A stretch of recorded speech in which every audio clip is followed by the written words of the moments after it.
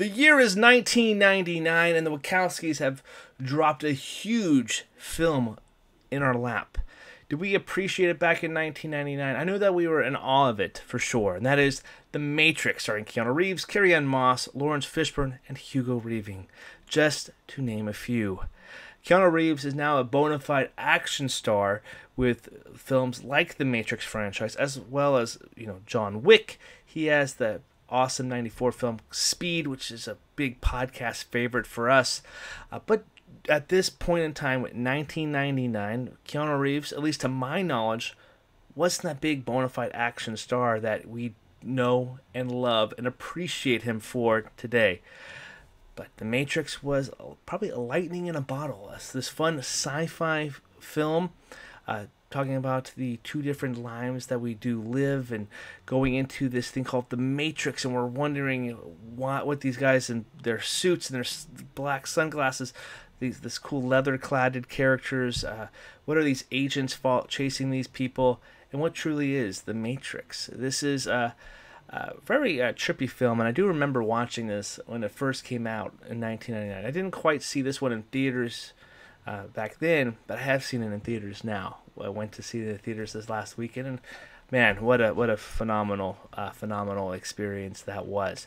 But the Matrix franchise has had 4 entries up to this point. One that went straight to HBO Max. I don't recall if the Matrix Resurrections went to theater or how long it was actually out there. I know I did stream it on HBO Max in 2021. I wasn't a terribly huge fan. I might have to pay that one a revisit. The other films in the franchise, Revolutions and Reloaded, while still fun action movies, really kind of became convoluted to me, and it really kind of expanded this film and made it less interesting with some big real, some action pieces that just seemed overplayed. Now, I think they do have a following now, and so I will be paying them a revisit. However, this first iconic film, The Matrix, was something that was played quite frequently in my household as a kid. So it has a big kind of, it's ingrained itself in my movie-loving life. Make sure you guys like, share, and subscribe, and share your guys' thoughts and opinions on The Matrix down in the comments section down below. Let's have a good, lively conversation about The Matrix. Let's dive into that synopsis. Set in the 22nd century, The Matrix tells the story of a computer hacker who joins a group of underground insurgents fighting the vast and powerful computers who now rule the Earth. Now, I haven't watched The Matrix in a very long time, and this is definitely my first time watching it since I lost my dad several years ago.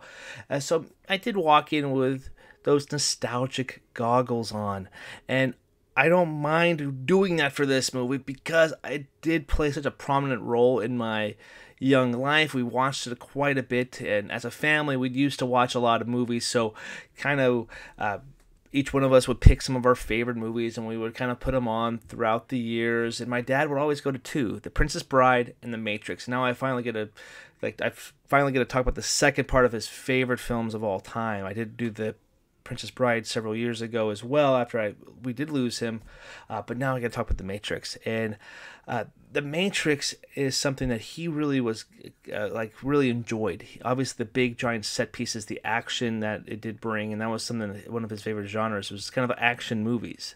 He showed me the Rambo movies and Schwarzenegger films and Stallone, of course.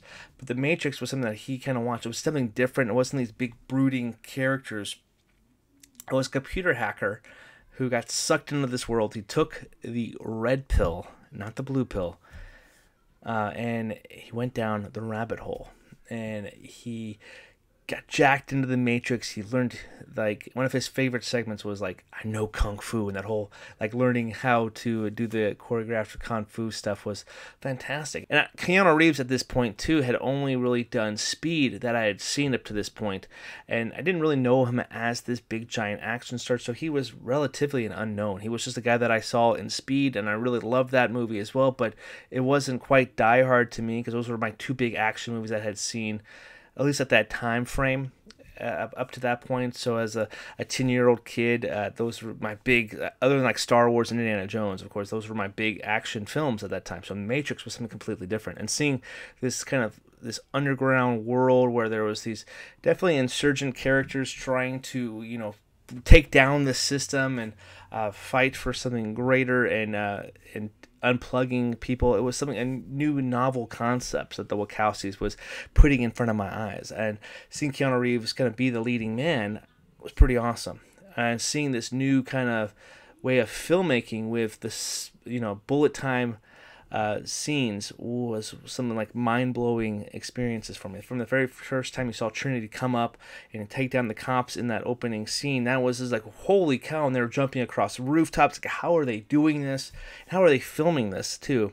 And at this point, I wasn't really thinking about the filmmaking aspects, but of course we owned the DVD, so this movie was played quite a bit in our house, so we did go through the deleted scenes and the special features of the movie, and we saw how they filmed the bullet time sequences. And it was some really entertaining and some like mind-boggling ways of looking at film in a different way. And again, this is way early before I really started appreciating film as like an art form, and it was kind of mesmerizing to kind of think about the last couple of days before I sat down and recorded this review here. Just think about like, maybe this is when I first started like thinking about like, there's something more to this than just these stories that I'm watching on the screen. There's more to the process of making these movies. And again, I always say too, like Apollo 13 and Star Wars Empire Strikes Back were the two movies that at a time that like I watched them kind of on repeat, and I appreciated like the art of filmmaking and storytelling. But The Matrix there's something different to it. And again, like watching it now, there is definitely a really cool factor to this. Like it was cool, like wearing leather. And I remember at a time I did have the leather jacket phase too. I didn't pull it off nearly as cool as like a Morpheus or or Trinity or even Neo for that matter. But it was really cool to see like that leather-clad characters and just doing amazing like gung fu with them, and this like the early stages of gung fu. Obviously now it's very prominent in movies like John Wick, and they're even replicating stuff in like the latest movie that came out this last week, Monkey Man. So it's very fun to go see these going back and revisiting stuff and seeing where like this gung fu style of filmmaking really took off. And again, Keanu Reeves and some of the filmmakers of The Matrix also went over and took their talents to films like John Wick, and but seeing where this really kicked off was awesome. And we have to talk about some of our villains here too. Hugo Weaving, the leader of the agents. This is where we really saw this like maniacal figure here, and becoming one of the arguably probably top 25 villains of all time. We saw him a couple times throughout the sequels as well. But Agent Smith was a very menacing foe that you just wanted to see Neo kick the crap out of. So seeing him get his comeuppance at the end of the movie was this crowd-pleasing moment. Again, going back to that bullet time, seeing a lot of these fight sequences with Neo fighting the agents and Morpheus and dodging bullets and stopping the bullets too, was something that was just like very fascinating and entertaining. Now, I don't consider this one of my personal favorite action movies of all time. I do hold that to maybe like a Die Hard. It's something I've watched a lot more. And The Matrix has been one of my father's favorite movie that he did play quite a bit. And maybe it overstayed my welcome. And also, I think the sequels have something to do that, which maybe I should revisit those once and kind of give them their due as well. And watching those so many years later, maybe my opinions would have changed on the sequels. But The Matrix is just like a bona fide like classic movie. And I think on our website, Almost Sideways, I have this at 3 stars. I think I should just, out of respect, bump it up another like half a star. It should be like 3.5. It's a very lived-in world, and seeing like Keanu Reeves interacting with characters like Trinity and Carrie Anne-Moss. Again, in this one was one of my first times ever seeing her in film, and she was just like stunning and like mysterious, and you just couldn't take your eyes off that character. And seeing Laurence Fishburne in, again, one of my first films ever, seeing him in a film, seeing him as just like this very mysterious character as well, recruiting this really kind of like deadbeat type of slacker character. At least that's what it played off the first couple times I watched it, Neo. But he's just technically Neo's just a guy like trying to want to see what's more out there and trying to curious about the things and doing maybe stuff illegally with all his hacking prowess, but at the same time he's digging in, wanting to know what the Matrix is, and seeing him kind of get recruited by Morpheus. So it's fun to see the characters building off each other and interacting with one another, and with Morpheus and Neo here, and Laurence Fishburne and Keanu Reeves had that great chemistry to pull off some really awesome things here. We have to talk about some of the other side characters here. One specifically I want to mention is Joe Pantoliano, played Cypher here. This is one of the few actors I had seen before, and I was comedy classic Baby Stay Out. He was one of the guys stealing the baby. So seeing him in this completely other despicable character was awesome to see here. And watching this movie back, he is by far one of the more interesting characters in the entire movie. And I really want to see, like, if we ever got a Cypher spinoff, I would be on board with that. Maybe like a little graphic novel, rather, to see what Cypher was like before he took the blue pill.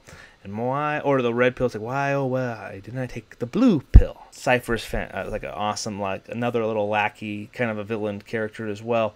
But he was so fascinating this time of watching. Maybe that's just by the portrayal of Joe, I'm going to butcher this again, Pantoliano. I'm not going to try again. I've ruined it. My bad. But seeing him in this film was awesome. Another awesome 90s classic action movie is The Bad Boys, but he is by far superior in The Matrix as Cypher. You get this twisted character, and then learning what deja vu was. It's like he sold his team out to the agents, and they changed something, and then his team was like brutally murdered when they didn't even they weren't even in the real world. Air quotes, real world. They were in this Matrix computer generated world. It's just like, it's thinking about that. It's like, man, that's rough. Especially when you get guys like characters like Switch, Belinda McGlory's character of Switch, and she's like, oh, not like this. Like, I don't want to die like this in this place. Like, if I was going to die, I want to die in my actual body, not this my like computer generated AI body here. Like, that's her look as Switch there in that moment when she realized like APOC had died right in front of them, and her fate was like going to be just as worse there as well. It's like, that's a devastating moment for that character, and luckily our heroes did make it out of that scene. But it's just really fun to go back and revisit this movie. And this is another one I'm ashamed to say I don't have on my personal movie collection, and I think the sequels do have something to do with that. It's these big action movies that do have multiple entries in their franchises, and I just choose not to own the entire series because I don't want to rewatch some of the lesser outings of the franchise. And maybe I'm really being harsh on these sequels to The Matrix because I consider them the lesser outings after I haven't really given them a chance since I really diving in more into film. And I definitely feel like this watch makes me want to go back and watch movies I didn't want to ever watch again.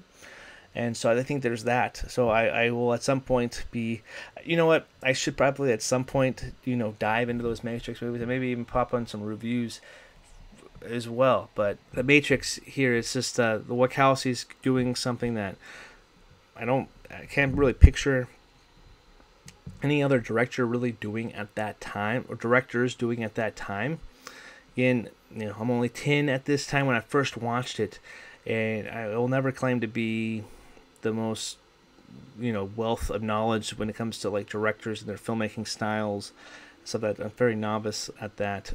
But at that time frame, like, there's only so many directors that could be able to pull off this movie, I feel like, and they definitely have to be super creative. So I'm glad the Wachowskis were able to deliver this really creative movie that definitely spawned several years, a couple decades at this point now, and about 5 movies if we're counting the Animatrix. And we also have to think about the multiple video games that they had spawned as well. And yeah, there's a lot to this Matrix universe, and I think that if The Matrix Resurrections was a hit, we would see probably more entries into it. Not sure it really got the reward that the filmmakers were wanting it to kind of spin off to multiple more new movies. Who knows? Maybe this one was a film that was perfectly for the 90s and early 2000s and not really cared about today because it's a property we've already seen and it's kind of failed at the same time. So there's that as well. But that's my quick thoughts, takes, and opinions on The Matrix. I'm really glad I was able to watch this. So go watch some anniversary movies and let me know in the comments section down below what you guys thought about The Matrix and you go see it in theaters this last week. Let me know in the comments section down below. Until next time, my name is Adam. Subscribe.